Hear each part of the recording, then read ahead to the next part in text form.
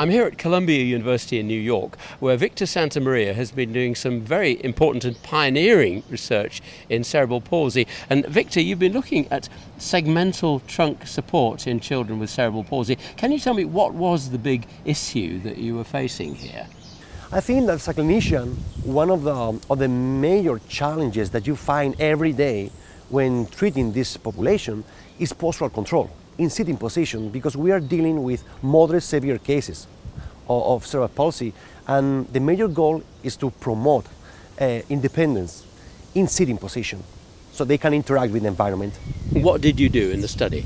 So in the study we try to address how an external segmental trunk support can improve postural and also reaching performance. What results did you get?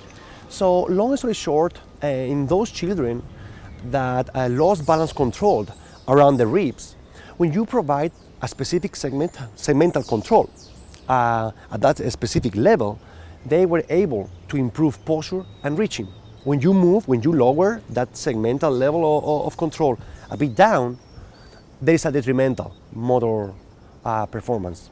And how easy is it to get the right sort of segmental control? What physically do you need to do that? So the first thing, you need the right population, which is children with cerebral palsy, GMFCS levels 4 and 5, and also you need the correct measurement. In our case, we use the segmental assessment of trunk control, or SATCO. In this test, you can pinpoint the specific segment of the trunk at which the child loses balance control. And what would you say is the basic take-home message for clinicians coming out of this?